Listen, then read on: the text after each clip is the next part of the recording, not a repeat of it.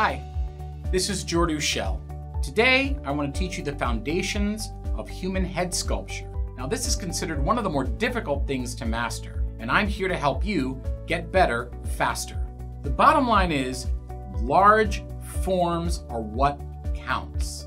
Detail doesn't mean anything until your form is exactly right. We're going to go through some of the tools I use, of course, the kind of clay, the kind of armature, and ultimately finishing and creating a relatively realistic human head. The main focus of this lesson is going to be on creating the big and broad shapes of the human head. Also, creating a sense of character in your sculpture.